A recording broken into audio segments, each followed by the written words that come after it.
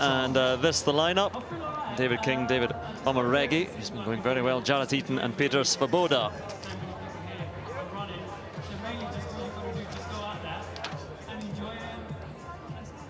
Good luck tomorrow to the world in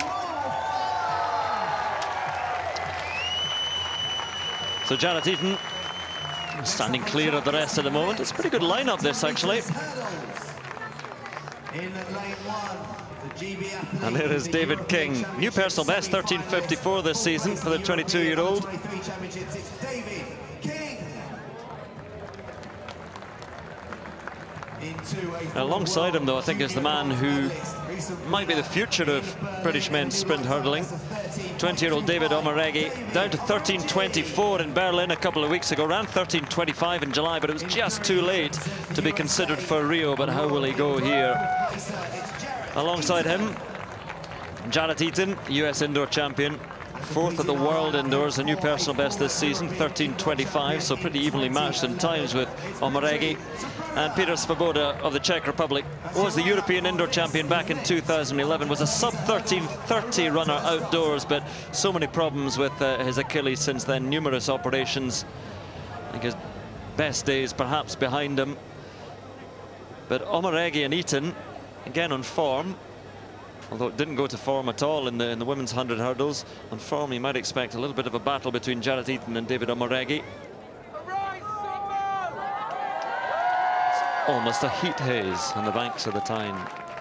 Strange days. David King, David Omoregie, Jarret Eaton and Petr Svoboda. This the penultimate track event. The men's 500 meters to come, which will be fascinating.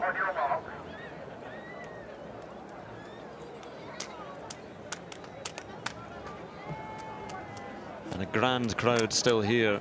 We just asked a moment ago the crowd how many of them were running in the Great North Run tomorrow, and so many hands went up. Is it 57,000 was it, starting tomorrow? Slightly larger than the field for the men's 110 meters hurdles. King, Omoregie, Eaton and Svoboda.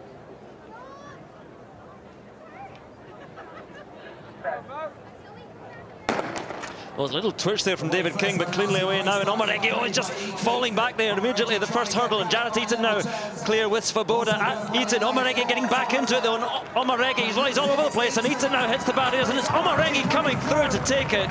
Oh, a strange race, and Omoregie takes the victory. That's a raw pace, brought him through at the end, but it wasn't the cleanest race.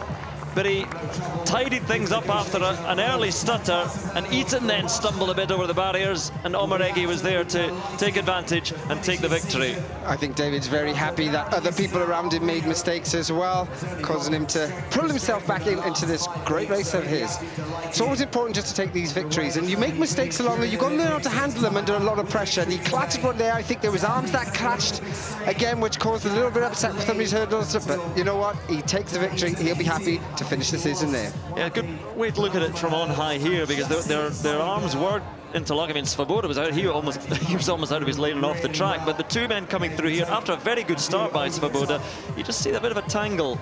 Yeah, you'll always see a little bit of clash in there of arms. As one pulls their trail arm through, you can see there, that's where they had that big bash, and that could have caused a lot of hassle there. What the end result will be, will Eaton himself complain? Who knows? It's the end of the season, he may just take it on the chin. Yes, I mean, there are rules to be obeyed, but certainly in this meeting, they do tend to be a little bit more lenient with things there. But certainly Omoregie was interfering, he was out of his lane briefly and interfering with Jarret Eaton, but it's confirmed at the moment the result. 13.75 victory for David Omoregie, just ahead of Jarret Eaton and King and Svoboda.